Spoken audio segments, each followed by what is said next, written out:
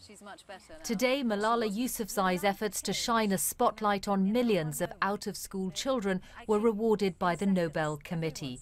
She was in her chemistry lesson when she heard the news from Oslo. When it went to like 10-15, I was totally sure that I haven't won it. But then suddenly one of my teachers came to the class and she called me and she said, I have something important to tell you. And I was totally surprised when she told me that congratulations, you have won the Nobel Peace Prize and you are sharing it with a great person who is also working for children's rights. Her fellow laureate is Kailash Satyarthi, an Indian campaigner against child slavery and bonded labour. Together they hope to use the Nobel limelight to work for peace between India and Pakistan. Malala's activism began in her home valley of Swat in northern Pakistan when the Taliban banned girls from going to school. She was only 11 when she first spoke out against them.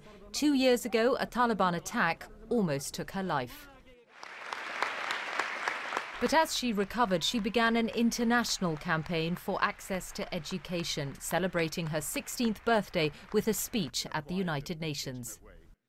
One child, one teacher, one book, and one pen can change the world.